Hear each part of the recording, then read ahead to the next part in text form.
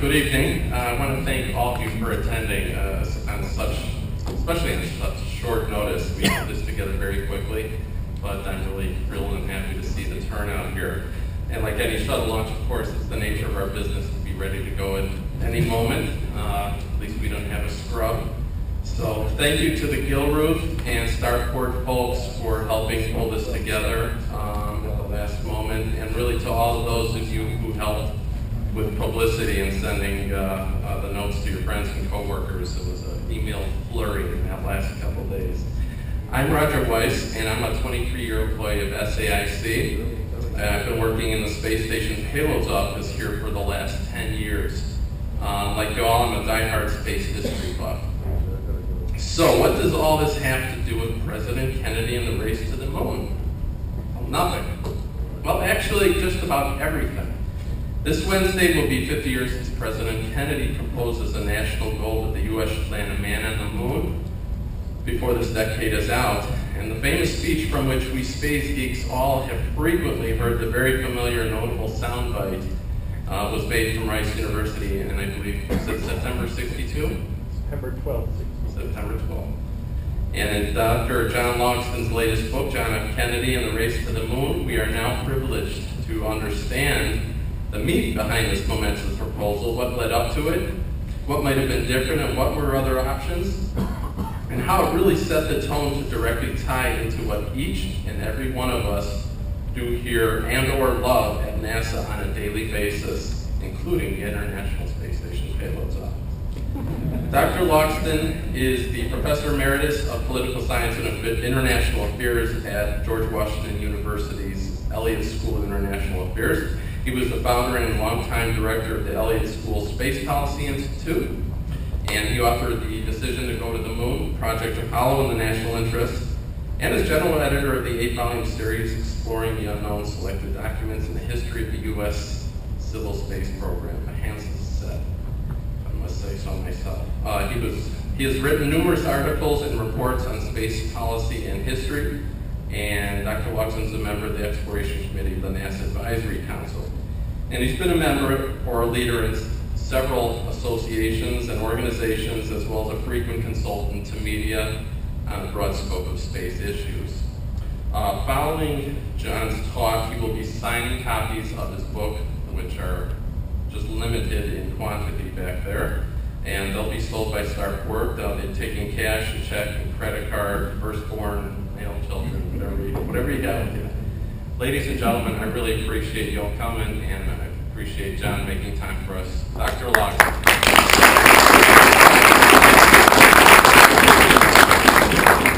Let me start by thanking, first John David Barco, who heard this presentation in Paris and thought that people here at JSC would be interested in it.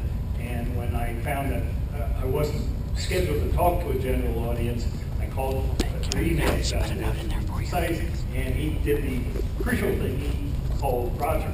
And so I really have to thank Roger for Herculean effort of pulling this together in a very few days. Thank you all for coming out. I hope what I have to say about this book that I was saying as I was signing books in the Building 3 cafeteria today. This is kind of the cliff notes of the book. There's a lot more detail and a lot more texture in the book, but this will give you a sense of the general things. Here's what I'm going to talk about. First of all, why did Kennedy decide to send Americans to the moon? As Roger said in his introduction, I wrote a book about that 40 years ago, published in 1970, and the publisher, MIT Press, graciously allowed me to use as much of that book in this book. So there are verbatim passages from the long ago book. The stories stayed pretty consistent. I had it right in 1970, which makes me feel pretty good. There's more detail in it. And one reason for doing the book is there's a lot more information available now than when I wrote the first book. And I stopped in the first book with the announcement of the decision. This book goes through to the end of the Kennedy administration, what JFK did to make his proposal reality. And that's the second topic I'll talk about. And then spend a little time at the end asking, was this a success? Was Apollo a good thing to have done?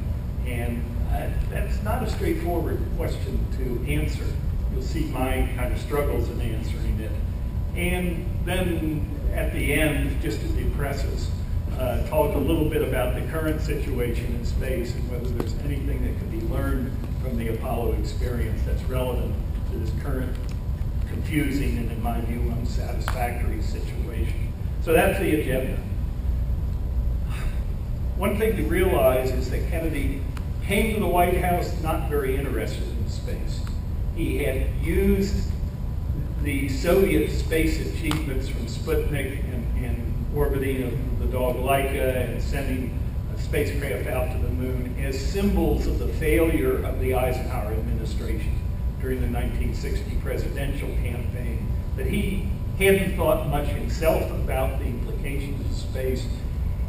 One thing I kind of came to the conclusion after doing all this research is that Kennedy was not very comfortable with technology. He really didn't have a feel for technical issues. And the best symbol of his lack of priority to space issues was the fact that he delegated the lead role in his administration on space issues to his vice president, Lyndon Johnson, who he had chosen so he could win the election. He needed Southern votes to win the election. First of all, he needed Texas. But he did not want Lyndon Johnson in the main line of policy making in his administration, so he gave Lyndon something to do, and that's something to do. The two things were equal opportunity, equal employment opportunity, and space. And when first asked what he wanted to do about the space program in 1961, Kennedy said, I don't know, I'm not ready to make a decision. As Eisenhower left office, there was great uncertainty of the future of the human spaceflight program after Project Mercury, and indeed the future of NASA. The Air Force had mounted a very vigorous campaign in 1960 to try to take back the lead role in space from this upstart new civilian space agency. And Kennedy had not given very clear signals during the campaign of his intent. He had a hard time finding somebody to run NASA. Various accounts say that something between 19 and 26 people were considered before James Webb was identified as a candidate acceptable to all that were concerned. I think Mr. Webb comes out very well in this book, by the way, and even as a very late choice, I think he was a perfect choice for carrying out Kennedy's mandate. So Kennedy was asked whether he was ready to approve some money for a post-Mercury spaceflight program, which was already called Apollo.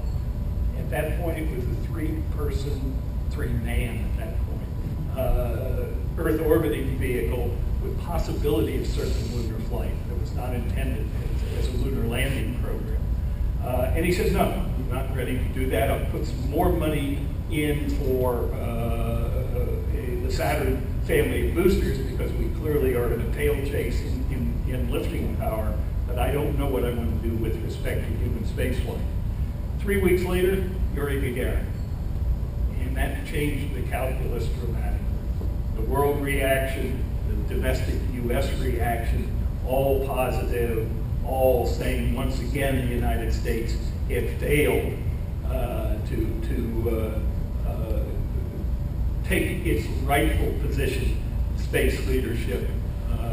It's hard, I look around this audience and most of you are over 40, not all of you. It's hard to recreate for people that weren't there the bipolar US-Soviet confrontational character of the Cold War relationship. The fact that we viewed ourselves as a rival to the Soviet Union for the allegiance of the countries that were making a transition from being colonies to newly independent and choosing what form of social organization they were going to take, communist, socialist, or capitalist democratic. And the military dimensions of the confrontation. whether any of you had a bomb shelter in your backyard. A lot of people did at that point in time. And Kennedy was convinced by the world reaction, the domestic reaction to Gagarin, that the United States could not, by default, let the Soviet Union dominate in this new area of human activity. He called his advisors together 2 days after the Gagarin flight. The date's important for reasons you'll see in a minute. And said, well, what do we do? Are there ways of catching up with the Soviet Union in space? And I think it was at that meeting that Hugh Dryden, the NASA deputy administrator, said, well, Mr. President, if you provide adequate resources, we might be able to beat the Soviet Union to the moon. And this captured Kennedy's imagination, according to his assistant, Ted Sorensen. As he left the room, he said, nothing is more important than finding out how to catch up in space. That was the 14th of April. 3 days later, the United States supported Cuban, not rebels, but Cuban expeditionary force invaded Cuba at the Bay of Pigs with the idea of overthrowing the Castro regime. After promising air support, Kennedy decided he wasn't going to do that. While the Soviet Union looked strong and successful, the United States looked kind of weak and vacillating, and particularly this young, vigorous leader trying to portray himself as getting the country moving, looked indecisive. I don't think that Apollo was a reaction to the Bay of Pigs, but it certainly reinforced Kennedy's determination to get something positive on the books. Then he set out some requirements. You folks all work with requirements. This is about the clearest requirement statement you could have. Find me a space program which promises dramatic results in which we could win. Space, dramatic, win were the three criteria. Kennedy asked Lyndon Johnson to conduct a rapid review of the options available. Johnson did that and brought in representatives from all the services, NASA, Department of Defense, some public citizens, members of Congress, particularly his colleagues in the Senate. And the answer came back, moon. 2 reasons. One was a technical reason, which was that to get people to the surface of the moon and back, both the United States and the Soviet Union would have to build a new rocket. The rocket the Soviets had, called the R-7, which was a converted ICBM, still in use today in a much upgraded version, is the Soyuz launcher, but still going off the same launch pad that Sputnik and Gagarin were launched from, was capable, it was calculated, and Wernher von Braun was consulted as an individual without asking the NASA leadership about it, consulted and was, his credibility was critical, I think, in this assessment, that the Soviet Union was likely to be able to do everything except or up to landing a human person on the moon with the existing rocket, even a loop around circumlunar flight, not orbital, but a loop around the moon, but that to do anything that involved the landing mass on the significant mass of the lunar surface and getting it back to the Earth would require a new rocket. Dr. von Braun, Dr. von Braun said, in a rocket building race with adequate resources given to me and my team, we will win. And he was right. The political rationale of the need for a dramatic national goal was given in a memo signed by Robert McNamara and James Webb, went to the White House on May the 8th, we'll see for in a moment a significant date, which has some wonderful rhetoric in it. It's man, not machines, not merely machines, that captures the imagination of the world, and that the prestige from dramatic space achievements was part of the battle along the fluid front of the Cold War. Not much about space exploration, not a vision of the importance of space. For Kennedy, doing things in space was a tool to advance broader national security interests, not military, but broad U.S. interest in the world, and that was the basis of it. He approved this recommendation. One thing had to happen, which was the flight of Alan Shepard, which came right in the middle of this decision process on May the 5th. Kennedy got personally very much involved in decisions related to this flight. His technical advisors were very worried of whether humans could survive the different regimes involved in going into space, the buildup of Gs, the quick transition to a microgravity zero-G environment, and then the re-entry cycle with state without blacking out or potentially dying. Gagarin's flight removed some of that concern since Gagarin came back healthy.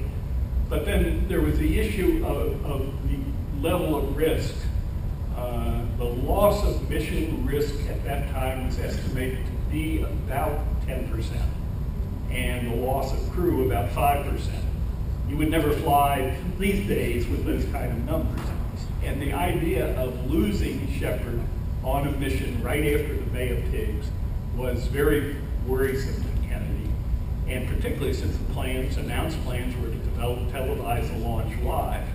So there were lots of discussions culminating in the Oval Office meeting on April the 29th, where Kennedy gave his personal go-ahead to taking the risks associated with the mission. Fairly gutsy decision. And when the flight was a success, it was one more reinforcement of the momentum that was building to go ahead.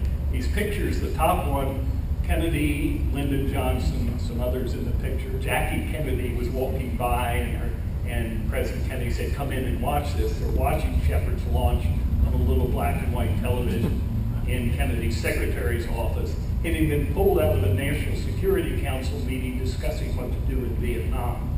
Some things do run together. And then the bottom one is visit after the flight of Shepard and the other 6 Mercury astronauts to the White House on May the 8th, same day that Kennedy received the recommendations to go ahead with a lunar landing program. Shepard was kind of paraded through town, through Washington, and with a great outpouring of public admiration and success. Kennedy was his first meeting with the astronauts. He immediately found in them kind of kindred souls. The term right stuff had not been invented, but if it had, both Kennedy and the astronauts would have bonded over the kind of behavior that was associated with that. Shepard's, by the way, the only person that went to the moon that Kennedy ever met. He never met the people in the second and third classes of the astronauts. And clearly the Shepard flight reinforced the decision to go ahead. You've all heard this, but it's worth hearing again. Achievements in space which occurred in recent weeks should have made clear to us all, as did the Sputnik in 1957, the impact of this invention on the minds of men everywhere who are attempting to make a determination of which road they should take. I believe that this nation should commit itself to achieving the goal before this decade is out of landing a man on the moon and returning him safely to the Earth. No single space project in this period will be more impressive to mankind or more important for the long-range exploration of space. Usually that's where clips from the May 25th speech stopped. But Kennedy went on to stress the character of the burden that he was asking the country to take on. And I think it's worth listening. In contrast to most presidential speeches, which only stress the positive, this says this will put significant burdens on the country.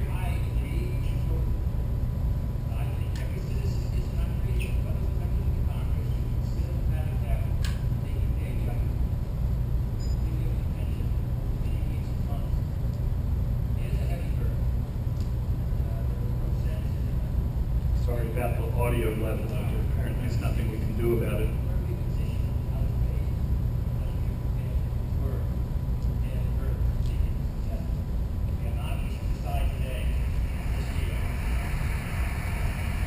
And he went on.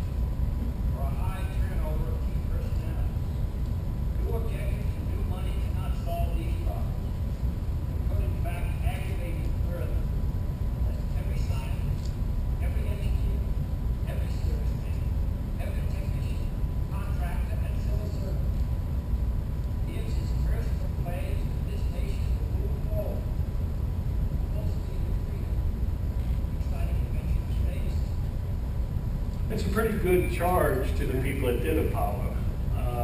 And NASA responded to that charge very well. I know there are a lot of people in this room that were part of that. We forget, that's the transition slide. And Kennedy not only talked the talk, unlike some of his successors, he walked the walk. He provided the resources. He may have wavered in his support at times, not certain that the candle was worth the price. But when push came to shove and decisions on funding, decisions on support of NASA were made, he made them in a positive way. One forgets just how much the resource commitment was. First year the budget went up 89%, the second year 101%, the third year 40%. Major capital investment, including the building of the Manned Spacecraft Center, Launch Complex 39, and all the other facilities for NASA. A doubling in size of the civil service workforce, quadrupling in size in the contractor workforce, all in a period of just over 2 years. That was a warlike but peaceful mobilization of effort toward, to a particular goal, unparalleled in U.S. peacetime history, by the way. Just to give you some comparative measures, Apollo in last year's dollars, $151 billion, the Panama Canal, $8 billion, Manhattan Project, 28, the interstate highway system, which is the thing that comes closest, but that was over 30 years and funded off budget, $128 billion. People ask me, and so I got asked to give me these numbers, how Apollo compared to other big NASA human spaceflight projects. And it's interesting that the shuttle, over its now 40 years, almost 40 years from the approval, cost more than Apollo. Apollo was spent 15 years less, but still, the money has been there for major projects. Station, taking away the cost of the shuttle flights, $55 billion. So the nation's been willing to spend money on space, hasn't been willing to spend it, or hasn't been able to spend it in a focused way that produces the kind of results we got during Apollo. I added this slide for this talk down here. 1961, most of the energy was spent figuring out where to do the work of Apollo. There was no doubt that the booster work would be done at Marshall Space Flight Center. There was very little controversy in putting the engine test facility in an isolated area where nobody wanted to be in Mississippi. Michoud was an abandoned tank and truck factory that had the size to build the 33-foot first stages of Apollo and ship them by barge to Florida. There was some political controversy over the location of the launch site. There were a lot of sites considered.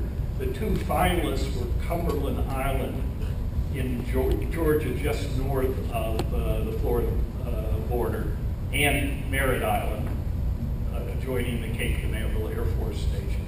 And the final decision to go to the Cape was made basically on the grounds that there was so much infrastructure there already in place. Things like hurricanes and salt water didn't apparently get factored into the decision very much.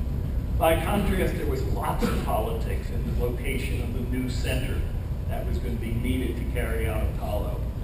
As he left, well, the original plan was to move the Space Task Group, headed by Bob Gilruth, from Langley to Goddard Space Flight Center.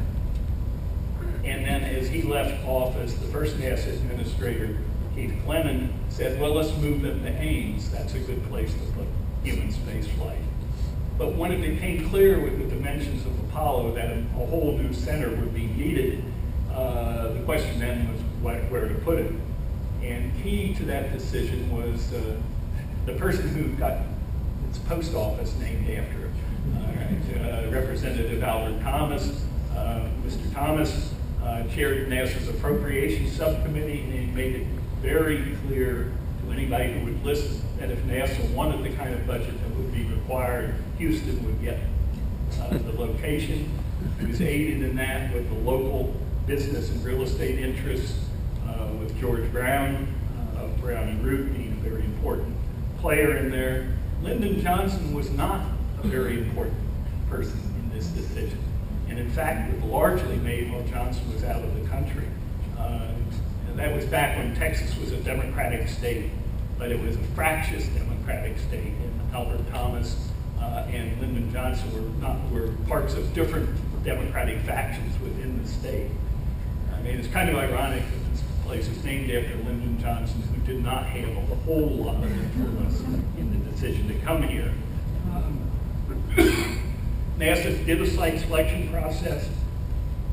Well, before that I should say, Kennedy came under all kinds of pressure from the Massachusetts congressional and state interest to locate the center in Massachusetts. And Mr. Webb got some guidelines, criteria, one of which is it had to be below the Mason-Dixon line so that you could work outside all year round. And that was a way of eliminating Massachusetts as a possibility. The site selection team came back, its first choice was MacDill Air Force Base in Tampa, and Houston was second. MacDill was supposed to be closed because of BRAC, Base Realignment and Closure Commission. The Air Force decided not to close it, took it off the list, and Houston popped up to the top. Now, whether, given the political interest, Webb and his associates would have accepted the recommendation to go to Florida, to me is very unlikely. We'll never know.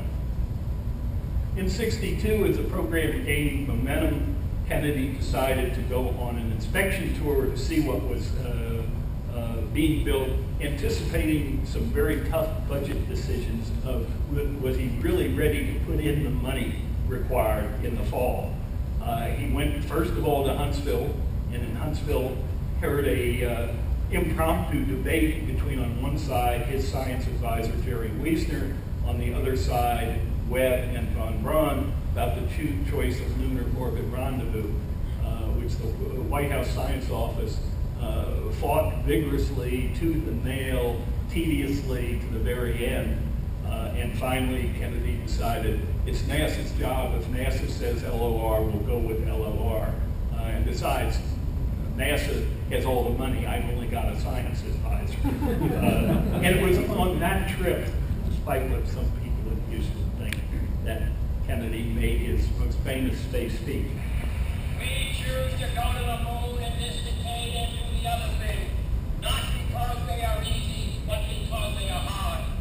Because that goal will serve to organize and measure the best of our energies and skills. Because that challenge is one that we're willing to accept, one we are unwilling to postpone, and one we intend to win on the other side. One little sidelight to those words, which are most quoted, is they came out of the NASA input into the speech.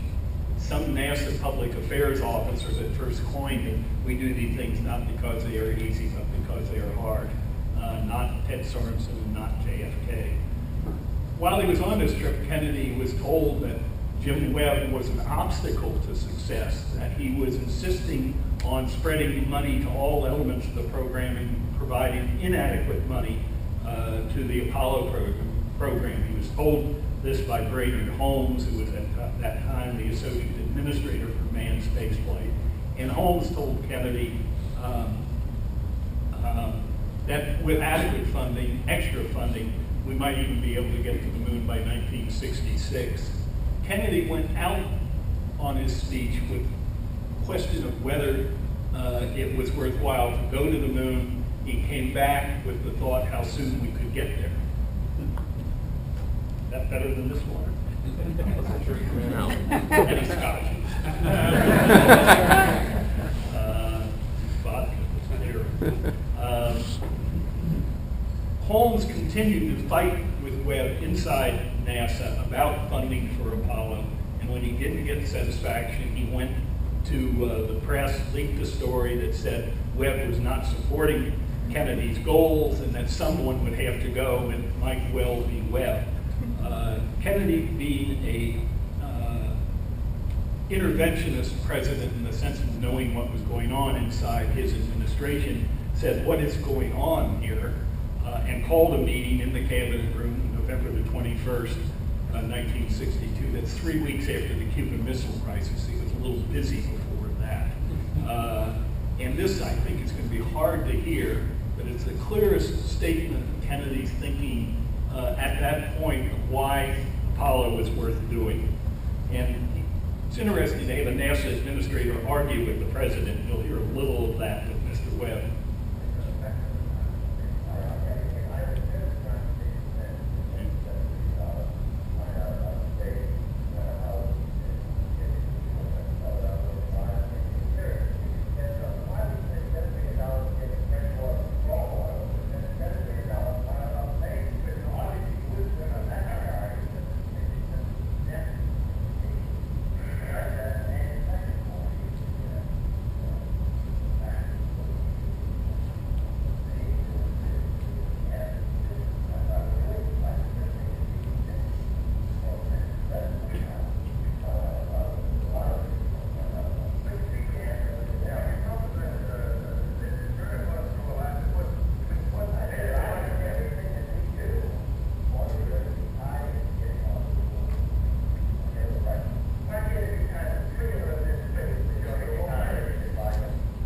Actually won that debate. By the next year, 1963, Kennedy was saying, what we're doing is creating space capabilities so we can dominate this new arena. Getting to the moon is just a means to doing it. I should have said, by the way, that Kennedy, after the Bay of Pigs, installed a secret taping system that only he and the Secret Service knew about in the Oval Office and in the cabinet room. That's where this tape came from. So it's uncensored version of what was really being said. That's relevant, we'll see in a minute. There is a kind of mythology that Kennedy got up in 1961, said we should go to the moon, and everything followed from that. It just became a technical and project management exercise of remarkable scope, but the political path was very smooth. Not true. And in the last year of Kennedy's life, there was lots of criticism of Apollo. President Eisenhower, never a fan of fast-paced space programs, called it nuts. The security-oriented Republican preparing for the 1964 presidential election said, why are we spending money competing with the Russians on the moon? Their real threat is military programs in Earth orbit. We should put more money into the military program and less money into the lunar landing program. The scientific and liberal communities kind of joined forces saying this was misplaced priorities, that the funds being spent on Apollo should be spent on education, housing, better teachers, a whole laundry list of liberal alternatives to the Apollo program. Kennedy was bothered by these criticisms. He asked 3 times during the year for rather comprehensive reviews of the program, including a major one in October '63 I'll talk about in a minute. I don't think the White House realized that the program itself was in trouble. It was behind schedule, and when George Miller came in replacing Brainerd Holmes, he asked people to do a quick review of the program, which then had the target date of late '67 for the first landing. This was before the Apollo 1 fire. And the answer came back, we would be lucky to get to the moon by 1971 on the current schedule. The program and Congress cut the budget 10%, which Webb was saying would make it almost impossible to meet the end of the decade goal. It's not clear where Kennedy was in his thinking in late 1963. But one thing that happened that nobody in the space community remembers is he went back to something that had been very attractive to him at the start, which is the idea of finding ways to cooperate with the Soviet Union in space rather than compete. In his inaugural address, Kennedy said, "Let us explore the stars together." He had a task force, White House task force, working on ideas for cooperative missions from February through April of '61. Their work kind of ended with the Gagarin flight and Kennedy's reaction to it. But he brought back the idea as he met Khrushchev for the one and only time in Vienna 10 days after announcing he was going to go to the moon. This was a very tense, very confrontational meeting with very little opportunity to bring up cooperation. But at the two lunches that first the United States and then the Soviet Union hosted, at both lunches Kennedy said to Khrushchev, "Why don't we go to the moon together?" To which Khrushchev said, "No, it would reveal too much of our military capability." What he really meant is our military weakness. If we let you understand what our space capabilities really are. But in the rest of '61 and '62, leading up to the Cuban Missile Crisis, there was really very little opportunity for meaningful cooperation, although there were some small initiatives after John Glenn's flight. But at the end of '63, September '63, Kennedy returned to the cooperative theme. And it's not quite clear his reasoning. There is a tape of a meeting between Kennedy and Webb on September the 18th, 1963, in which Kennedy told Webb he was going to propose cooperation. And that tape was not released in time for the book. It's going to be released Wednesday. It drives me crazy. And I'm told that there's some stuff in it that will perhaps make me rethink a little bit my interpretation of all of this. Nature of writing history, I guess. So that in a very public setting on September the 20th, 1963, Kennedy went before the General Assembly of the United Nations and said, "Finally, in a field where the United States and the Soviet Union have a special capacity in the field of space, there is room for new cooperation, for further joint efforts in the regulation and exploration of space. I include among these possibilities a joint expedition to the moon." So I will ask this audience, how many of you knew that happened, remember that happened, or knew it? A few. That's actually more than the usual one person in a spacecraft. It just doesn't fit the narrative that this happened, but I concluded Kennedy was quite serious. A mixture of motivations, trying to reduce tensions between the two countries, maybe relieving some of the pressures of the budget burdens of competing. He pushed for making that proposal real in the remaining 2 months of his life. And I'll come back to that in a minute.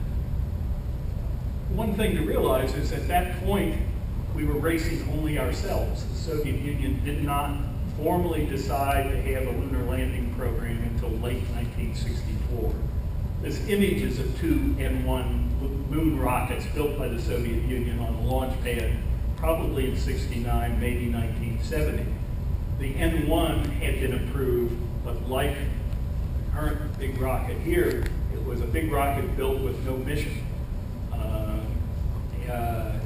At the time it was approved, there was no evidence in '62 or '63 that the Soviet Union was building this rocket. Our photo satellite, intelligence satellites didn't see any new launch pads or other facility construction. Our electronic intelligence didn't pick up anything that indicated a major new booster program. Still, the CIA said the Soviet Union is probably going to have a lunar program, but not on a pace competitive with the United States.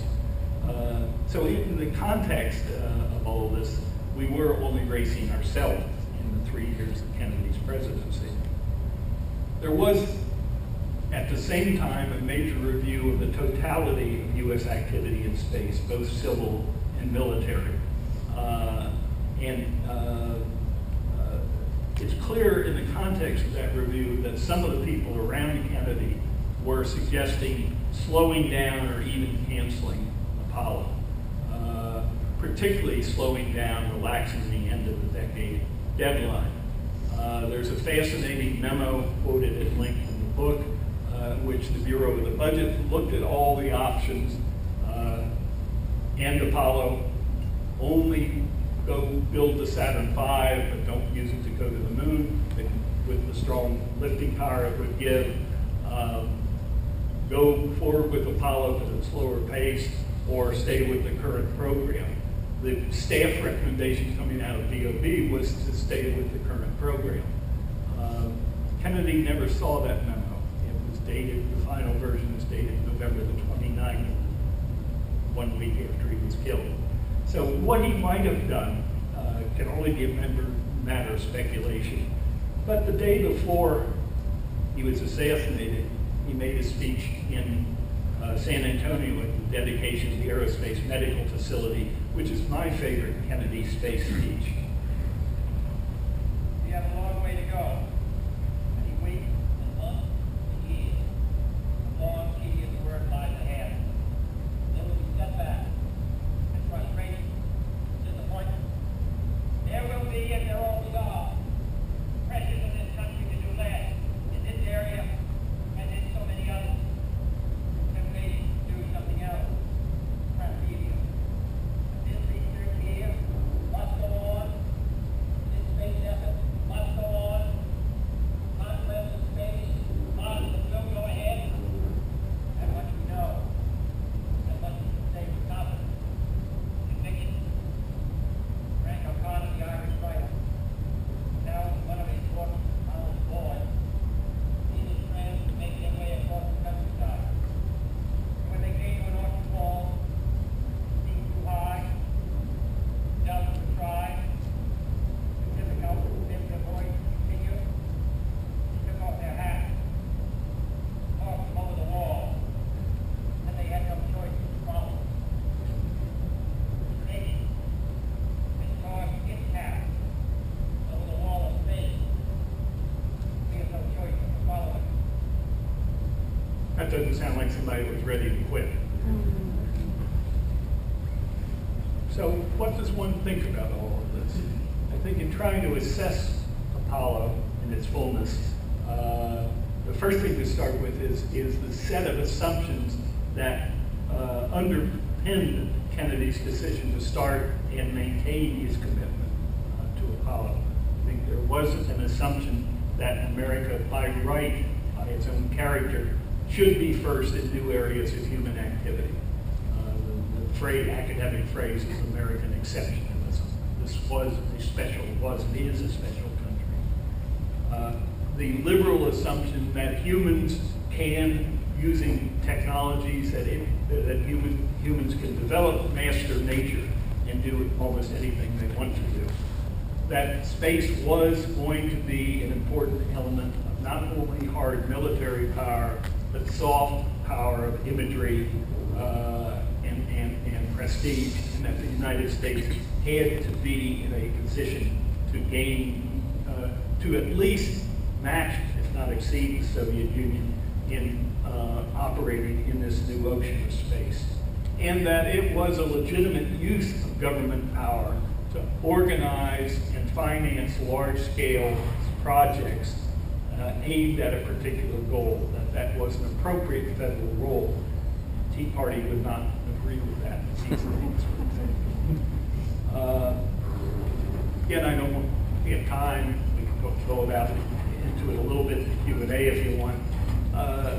The image of Kennedy as president in the scholarly literature of the presidency is not unvarnished. I mean, there are pop images that he was a great president. But there's a widespread of views, with a couple of which I've quoted here, of the character of Kennedy as president, and even a widespread of views of what he was doing as he decided to go to the moon. Was it a thoughtful, fully eyes-open decision, as Willis Shapley, who's one of these obscure but terribly influential people inside the Bureau of the Budget in the 60s, Or was this a panic-stricken reaction, theatrical, driven by the Bay of Pigs? I think the positive images there are closer to the reality. But clearly there was some elements of Kennedy's personal character, his competitiveness, his relative youth. Bob Gilruth,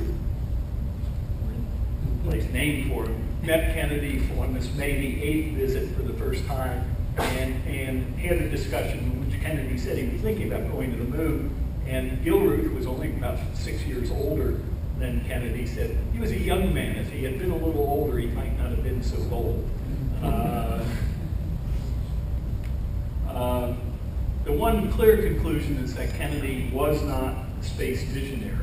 People like to kind of canonize him as someone that led the country into an exciting future in space. Not at all the picture that emerges from this account. Rather, he was a politician and a policymaker who saw space achievement as a way of advancing a whole set of U.S. national interests that justify the expense of carrying out the program. Clearly, in terms of his objectives of U.S. prestige abroad, soft power, and national pride, Apollo was a success. This picture, which is hard to interpret, is the Apollo 11 crew under their sombreros in Mexico City as they toured after their mission. And that kind of reaction was typical of the way they were received around the world. One veteran diplomat, Alex Johnson, said that the prestige from Apollo was greater than anything the United States had done since the end of World War II. And clearly the images of Apollo were part of our national icons. When we want to feel good about this country, we go back to things we've done in space. And that's an important and lasting contribution. It's given rise to a cliche. You could put whatever your problem is in place of the three dots, the ellipsis. I thought when I wrote the book in 1970, kind of in the afterglow of Apollo, that indeed the Apollo approach might be used for other large-scale undertakings. I've revised myself and come to the conclusion that the circumstances that made Apollo possible were unique. And the convergence of leadership style, a whole set of political developments at the time, and technological feasibility, and the willingness, the economic situation that had made the resources available, and that Apollo can't serve as a model for either future space ventures or probably not other large-scale undertakings. That this phrase is probably empty of content. That the way we put men on the moon is not applicable to other things we would like to do. And I come to the rather unfortunate conclusion from my perspective that Apollo was not good for the future of the program. By setting a race to achieve a particular objective by a particular time with no context of what might follow that achievement, and there wasn't any, I think that the program hit a dead end, and we had to come back in 1970, 71, and 72 and basically start over and go back to you all know, the idea of building a space station and supporting it with a logistics vehicle. And when that didn't work, getting support for the logistics vehicle without, for 20 plus years, a destination. There was no political support in 1970 for the kind of large-scale space effort that made Apollo possible. Richard Nixon said space has to become a normal part of our politics, not something special. I'm not sure the space community has ever adjusted to that reality. It continues to hope and act as if it might be just around the corner, that something like Apollo might emerge again. I think it's a false hope. Last year, President Obama laid out what I call the post-Apollo strategy of building capabilities rather than schedules and destinations.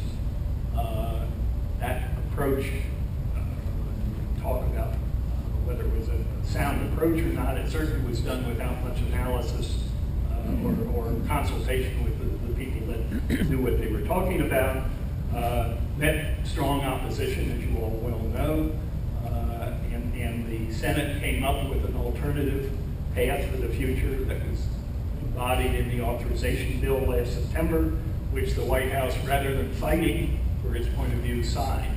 The White House caved, basically, and said that the kind of space program that Mr. Obama had laid out was not worth fighting for.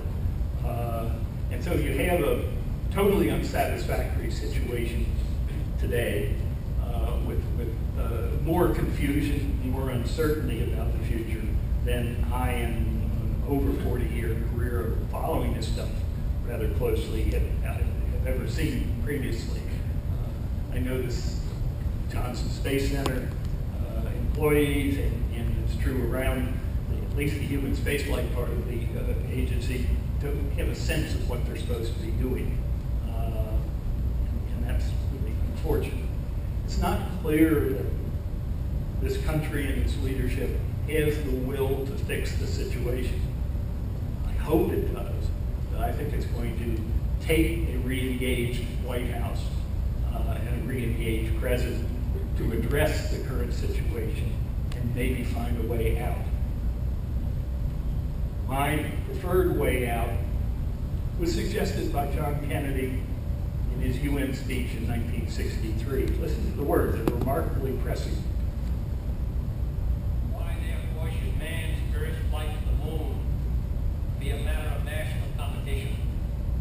Why should the United States and the Soviet Union, in preparing for such expedition, become involved in immense duplications of research, construction, and expenditure?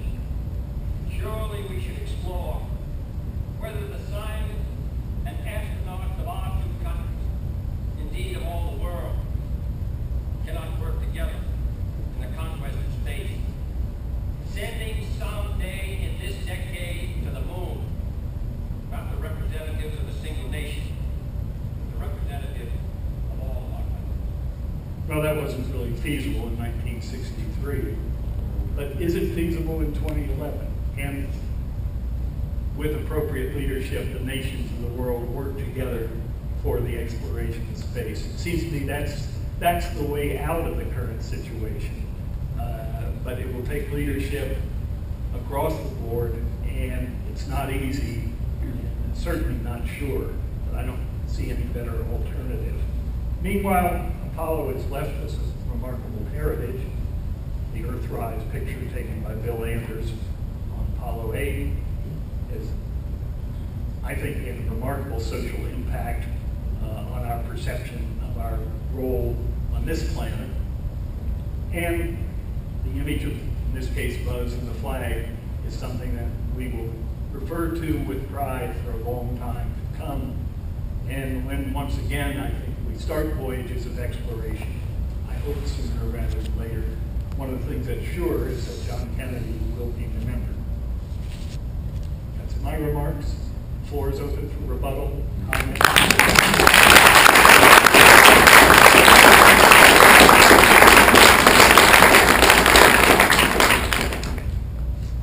Yes, Roger. At any point did LBJ consider cooperating with the Soviets, or did that die when Kennedy died? Yeah, it's a good question. I wonder if this works. Hold on just a second. Is there anything underneath? No, good thought. Did LBJ consider continuing Kennedy's push for cooperation with the Soviet Union? I think the answer is pretty clearly no. NASA was not enthusiastic about Kennedy's initiative at all. And I think Johnson was much closer to the NASA position that it would be kind of destructive of the program to open it up to potential working with the Soviet Union. And so within 2 or 3 months of Kennedy's death, the possibility had just disappeared. Of course, the Soviet Union at that point didn't give any indication. That's not quite true. Khrushchev had made noises about being willing to explore Kennedy's invitation before Kennedy was killed, but afterwards there was no response from the Soviet Union to the initiative. So it was stillborn. And Apollo became a memorial to a fallen president, and I think an unstoppable U.S. unilateral undertaking. Yes, sir? Following that, can you elaborate on Apollo-Soyuz cooperation? Can I elaborate on Apollo-Soyuz? There was a decision made in 1969 at the time that the Nixon administration turned to saying what its post-Apollo space policy would be, to shift from unilateral to a more international approach. And that had two legs to it in human spaceflight. One was asking Japan, Canada, and Europe whether they were interested in participating in our post-Apollo program, which turned out to be shuttle. And Europe and Canada said yes. Japan, which was just starting its space program, said we're not ready. And the other thrust was, as a symbol of détente, to reach out to the Soviet Union for cooperation, which ended up being Apollo-Soyuz. One of the things that, again, very few people remember is that NASA and the Soviet Academy of Sciences signed an agreement for post-Apollo-Soyuz cooperation, May the 1st, 1977. You could look it up. That said, first a shuttle flight to a Soviet space station, at that time Salyut, which ended up being Shuttle Mir, and then working together on a larger space station. The U.S. didn't implement that agreement because the Carter administration disapproval of Soviet intervention in Afghanistan and human rights records. So it took another 10 or 15 years to go back to something that was on the boards in 1977. Yes, sir? What do you think would be the impact of an imminent Chinese landing on the moon? Would it be something you've already done, or do you think it would be a resurgence of competition? Well, the question is, which gives me a time to wrap on it a bit. What do I think about the imminent Chinese? No, if there were. If there were, I thought you said imminent.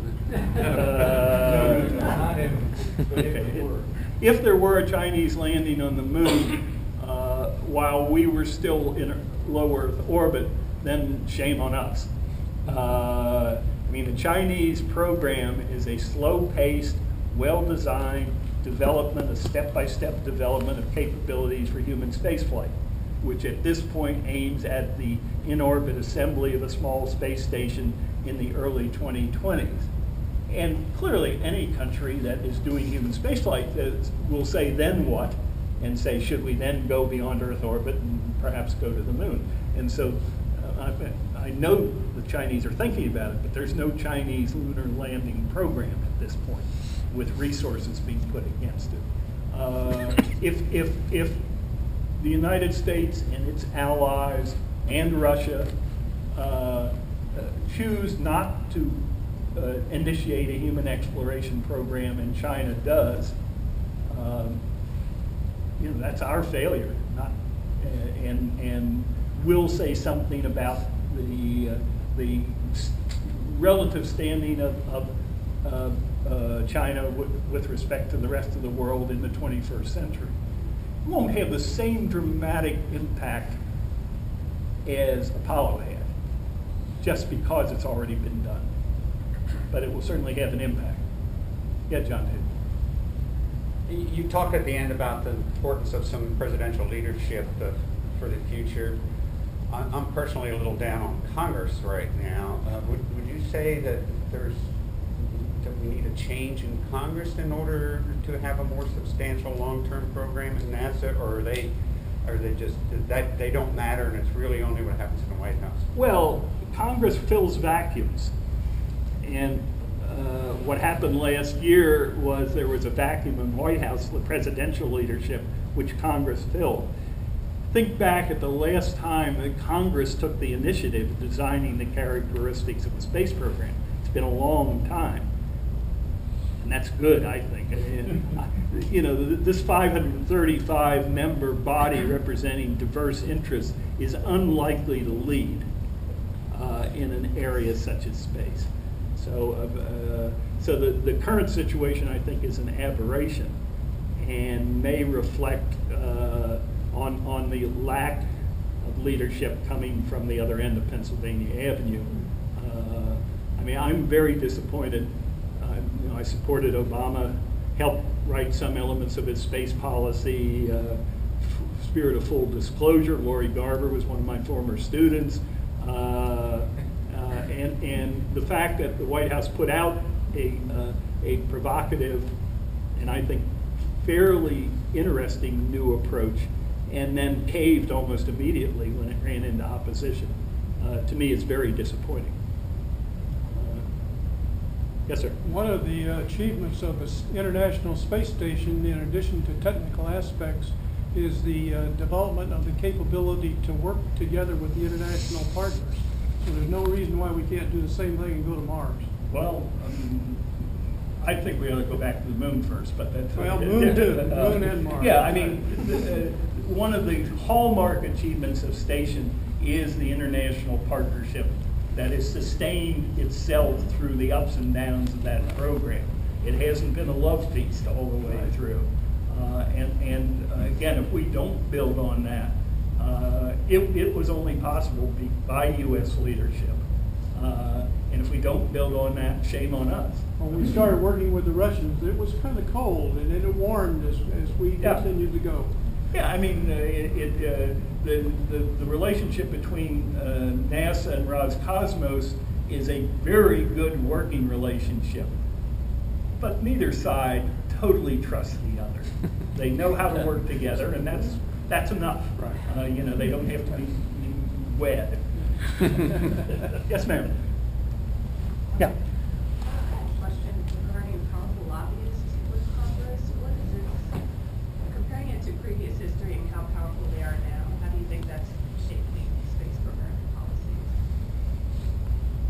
That can only the question is, what's the influence of lobbyists on congressional decisions, not only in space, by the way. Right. I mean, money has corrupted our political process in ways that are really unfortunate,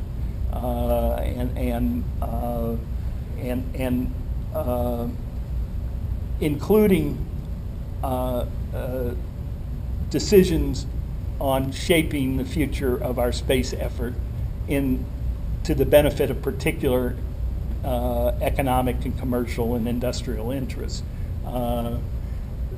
The system is designed to allow people to push their interests, but election has become so expensive, being a politician has become so expensive that there is, I think, a disproportionate influence on those people that can produce money, which is what lobbyists are good for. And I'm again, after a long career of observing policy making close up in Washington, I think the system is broken. And that to expect, I mean, Congress can't pass appropriations bills. We live in a world of continuing resolutions. You get all kinds of strange things written into bills. The system is not working for the benefit of the general population, and lobbyists are an important part of that. Yes, sir. You had a slide to show the Russian N1 Yep. rockets.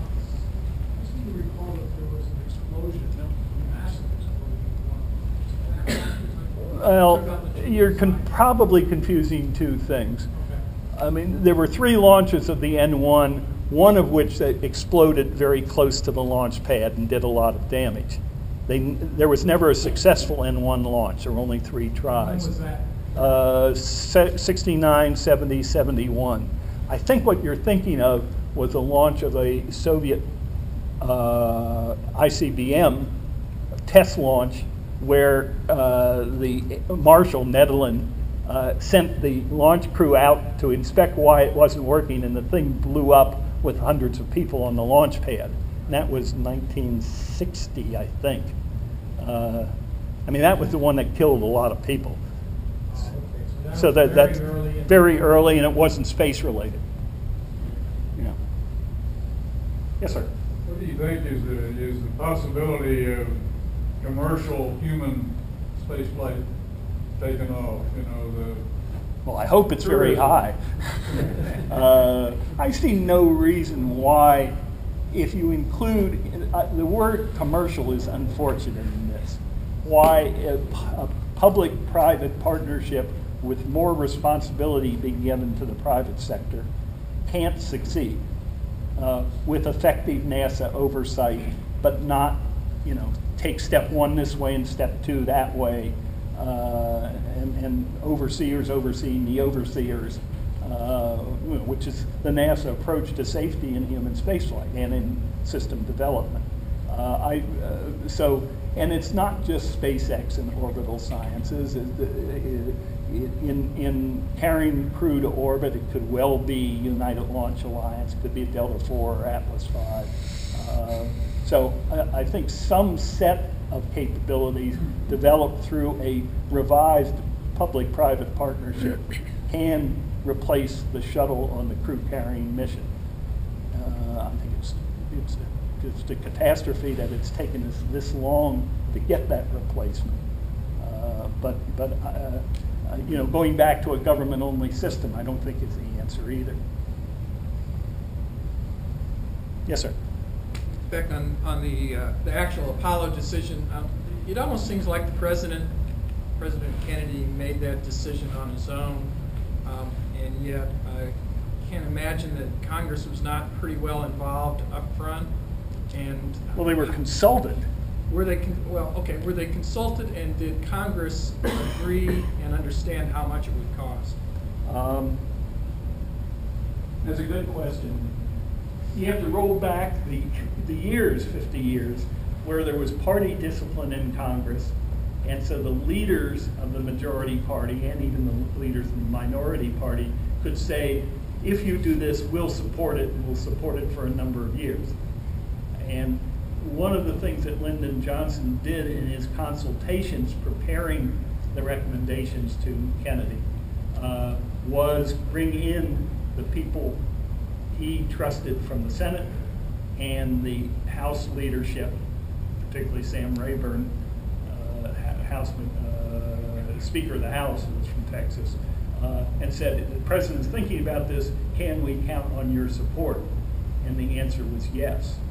There was a lot of congressional rhetoric from people without much influence saying we've got to do something, we've got to catch up. So Kennedy could reasonably expect congressional approval of the proposal before he made it. But Congress didn't have much influence on the proposal. Just a willingness to accept it. Was the Senate led by the Democrats at that point? Yes. Yeah. Senate. Richard Russell of Georgia was probably not the majority leader, but the most influential Democrat, and Stiles Bridges of New Hampshire. It was Russell and Bridges that LBJ brought into the consultation and asked them whether they would support this. And they said yes. And Kennedy apparently did a lot of talking, including, again, remember Lyndon Johnson and Albert Thomas didn't get along. But Kennedy talked to Thomas and say, here's something that's cooking, will you support it in the appropriations process? So yeah, Congress was consulted, different kind of Congress. There weren't existing vested interests, talk about lobbyists, there weren't much in the way of industrial pressures on Kennedy to do something in particular, because there wasn't the space program was very small at that point. One or two more? Yes, ma'am. About the potential cooperation that can be proposed promotions Yep. during the Apollo era. There seems to be some similarities between where we are with the Chinese now. So what do you see there to be any likelihood of taking those lessons learned in that era into potentially working with the Chinese? Well, it takes, then and now it takes two to dance. I mean, we have laid out some conditions for China to be an acceptable partner, having to do with other elements of Chinese policy, which the Chinese have said are none of our business, basically. I think over the next few years, there should be a gradual warming of space relations between the two countries. China has indicated its interest in getting involved in ISS. Whether that interest will lessen now that China has officially declared its intent to build its own space station is not clear. So China, well, there is this 14 space agency group called the International Space Exploration Coordination Group that's been working since 2006 at a staff level, trying to figure out a global approach to exploration. And China, the Chinese Space Agency, is an active participant in that group. So they're there, but at the political level, it hasn't happened yet. Yeah. If the current blueprint that we're on, What the?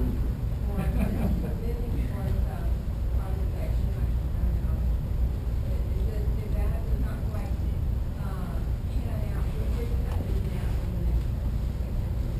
Well, I think there's really, this is directed at you, but there's really gross misunderstanding of what has been proposed. Basically, all that has been proposed is a revised public-private partnership on crew and cargo to station. Period. There's no sense of privatizing exploration. It's one relatively important but relatively small part of the total effort where there's an intent to give a larger role to the private sector. It's first of all, it's a gamble that was made first by Mike Griffith in terms of cargo, by not agreeing with Russia to continue progress of lifelines to the station. So the only way that the station is going to be, the allied side of the station is going to be supplied through European, Japanese, and U.S. private sector cargo. So it's not that big of a step to go from cargo to crew, in my view. I mean, it's a lot more challenging technically, but it should be possible to manage it. If it fails, we're in deep duty. Quote a famous president. Yes, sir. This is a question for your personal opinion, not necessarily Opinion? I have no opinion. But do you think there's ever going to be a way to convince the powers that be to invest in a program that brings people to space without throwing in the bells and whistles of international diplomacy and only on scientific merit? No. The case for the value added of humans in scientific terms has not been made. And it's not clear to me it can be made, given the costs and risks associated with human presence. I don't think you are ever going to be able to make the case only on scientific grounds for human presence in space. There have to be diplomatic, inspirational, motivational, emotional elements to it in order for the case to be at all convincing, compelling. Yes, sir. You raised the issue that the government's broken. Yes. What do you get talking how to fix it? I wish I had an answer to that. Throw the bastards out. Resurrection? No. The graves were supposed to open Saturday.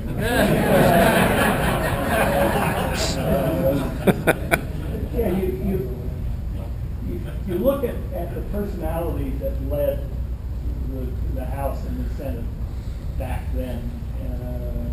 There also was emphasis on a party platform, which has disappeared. Right.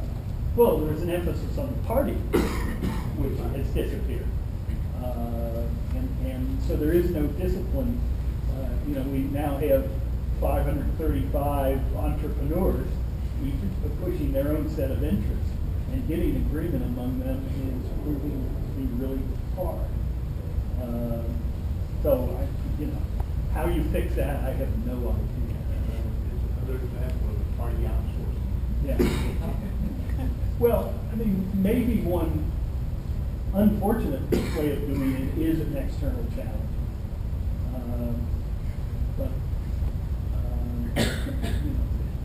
If I had an answer to making Washington work, I probably wouldn't be here tonight. Yeah. You mentioned Congressman Ralph Hall, and you mentioned LBJ in Texas. I didn't mention Hall. I will, but I didn't. Oh, sorry, not Ralph Hall. Who was the other? Albert Thomas. Thomas, thank you. We have Golden Teague Auditorium. Mm-hmm. What was his role? Tiger Teague was a very interesting person. He pushed very hard on the Kennedy White House for his vision of the program, which in the Kennedy period, he was afraid that we were not giving enough attention to the national security implications, broad national security implications. This was before he became chair of the Manned Spaceflight Subcommittee thing. But he was a focused, active, almost fierce